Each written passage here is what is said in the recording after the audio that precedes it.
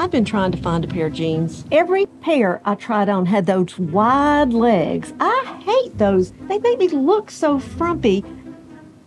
Kelly, I'm trying to talk to you. I'm sorry, you're over 50. I don't acknowledge people that are over 50. I mean, nobody else does. But I do understand what you're saying about the jeans, because I prefer the wide leg jeans. I don't really like those skinny jeans. I think those are kind of unflattering to those of us who don't have very good legs. So I understand, and if you want me to, I can go with you to find Jenny. Jenny. Oh, yeah. How many of you feel this way? You walk into a store in the mall, nobody acknowledges you. You go into a restaurant. No. Where do they seat you? In the back. Mm-hmm. Remember that time we were in New York? They marched us right past the beautiful patio area, past several empty tables up near the front. They were all empty. Where? In the back. Yep. Why did they seat us in the back? I'm quite sure it's because of our peg legs, our humpbacks, and the huge warts on our faces, because we were going to turn away customers at some point. But what did we do? We spoke to the hostess and said, please put us up in the front. That was our vacation. And we wanted to see it. You Yes. have to. If you're going to be relevant, you have to ask for what you want. But so many of our friends experience the same problem. Yes. So what do? How do we get the treatment we deserve? We advocate for ourselves. We ask for what we want. And like we did, ask the hostess or the server to move us where we want to sit. And as I recall, we had a long lunch there and spent a lot of money. And left a big, fat tip. Because women in their 50s are more likely to tip well. We know what it's like. I mean, I've served before. We've been through the ranks. We know, and we respect it. And we want to be taken care of, so we're going to take care of the server. Absolutely. This has happened multiple times when we go out. Yeah, and it usually happens when there's 2 or 3 of us going out just to get together for drinks and appetizers or a meal. And we are usually, if not always, seated in the back. What? And it's up to us to get what we want. I have actually looked at a hostess or a server straight in the eye and said, if you take care of me, I'll make sure we take care of you. You have to. And it usually works. Yeah.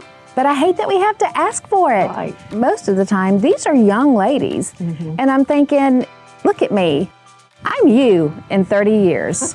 You need to be taking care of me, because at some point, someone's going to need to be taking care of you. You have to. Nobody's going to do it for you. And it's not just the restaurants. Go to the doctor's office. I can tell, speaking to my husband about his appointments and then telling him about mine, that we're treated differently. How many times has a doctor said to you, you're not getting any younger? Exactly.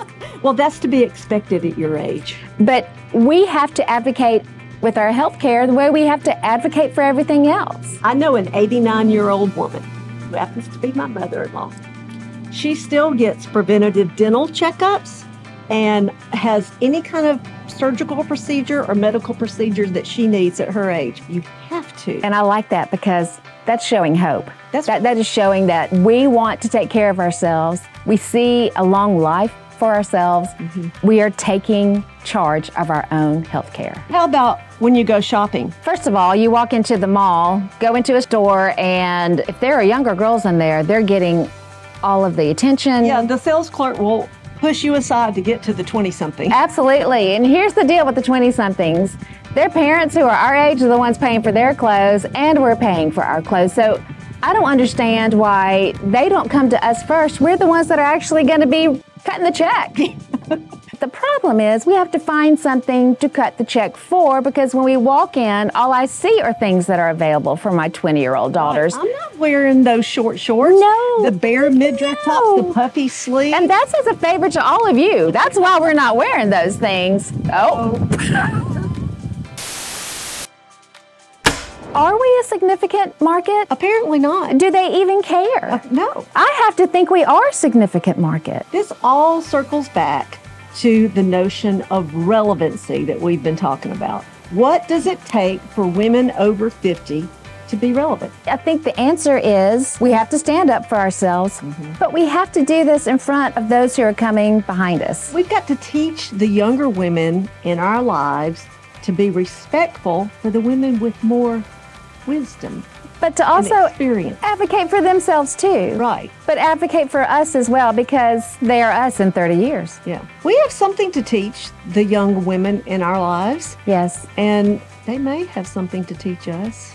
They do. Probably not.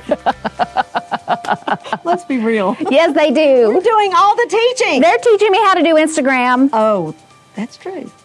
I'm just saying. How to do that. I'm just saying. We have something to say. We have life experiences. We have relevance, and we need to use that relevance and take our place in the market. But we have to ask for it. We have to work on being relevant every single day. If we don't, we're in danger of becoming obsolete. We got to keep up. And you can't just say, I'm too old to learn that. I'm too old to do that. We can't do that. What it takes to remain relevant. If it means learning a new, I'm speaking to myself, social media app like Instagram and TikTok, whatever. We got to do it. We got to do it. Be relevant. Have to. Listen, we're over 50, and we are not going peacefully into the night.